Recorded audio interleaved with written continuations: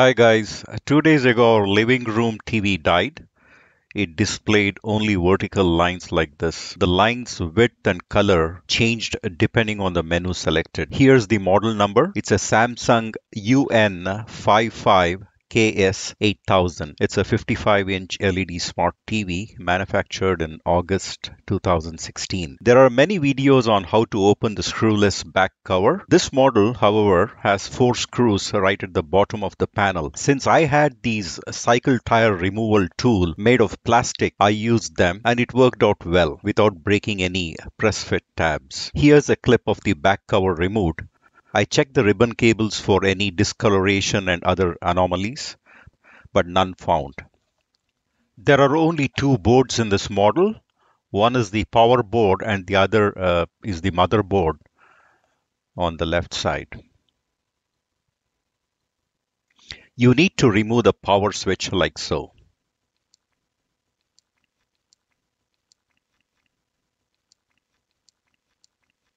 Then pull out the speaker module and rest it on top as seen in this clip. Right at the bottom, we have this long metal strip covering the LED circuitry. Unscrew that and also remove the metal leg holders on either side.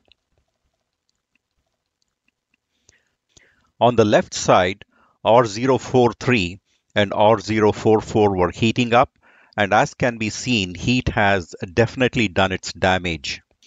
R043 tested okay at about 51 ohms, but R044 was open, and this is on the left side. Also on the right side, and once again, as can be seen, heat had done its damage. Even this side, R043 tested okay at about 51 ohms, but R044 was open. Because of the current COVID lockdown, there was a delay in getting new replacement SMD resistors. Also, the SMD heat gun did not arrive in time. I used a regular soldering iron to unsolder the open resistor R044 on the left side. Did likewise on the right side as well, unsoldered R044.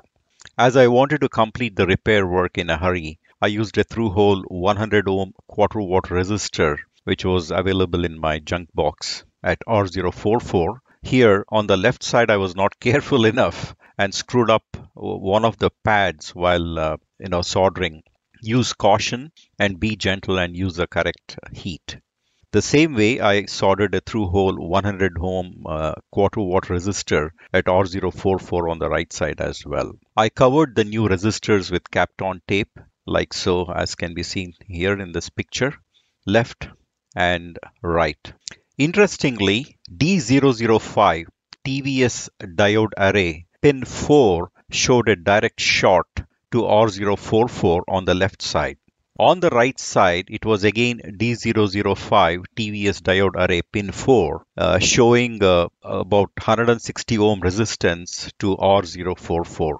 Instead of waiting for the SMD hot air gun, I used a soldering iron to desolder the TVS array D005 on the left side. Did the same on the right side as well. Now the TV is working well, good picture and no vertical lines. Hope this helps someone out there having similar issues. Thank you for watching.